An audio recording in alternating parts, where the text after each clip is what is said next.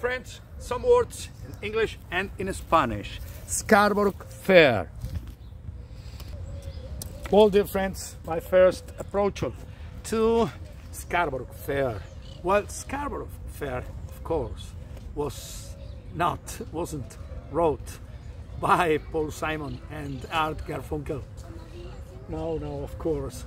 It's a medieval English melody and song.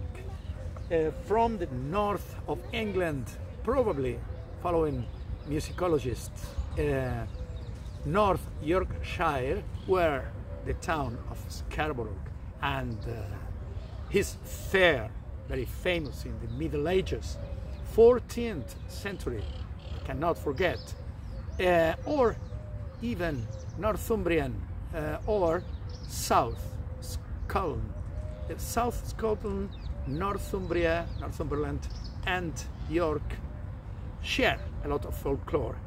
And Scarborough Fair is a love sad song.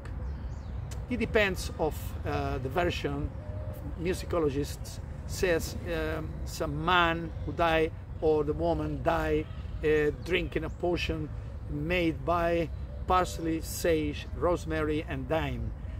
But, well, this is the history. Bueno amigos, Scarborough Fair es un tema, estoy empezando una aproximación, es un tema medieval inglés, del puro y antiguo folclore inglés, del norte de York, la ciudad de Scarborough, o también de Northumbria, siguiendo a algunos musicólogos, y también ese folclore compartido en el sur de Escocia, Borders, Northumberland y York. Bueno, pues queridos amigos, esta es una aproximación a este hermoso tema. Parsley, perejil, sage, salvia, rosemary, romero, thyme, tomillo.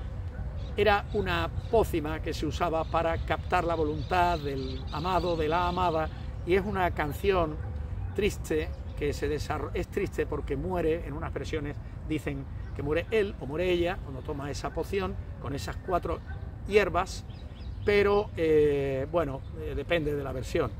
En este caso pues fue venenoso, porque también hay unas teorías que dicen que era una poción venenosa, otras que era una poción de amor, etcétera, etcétera.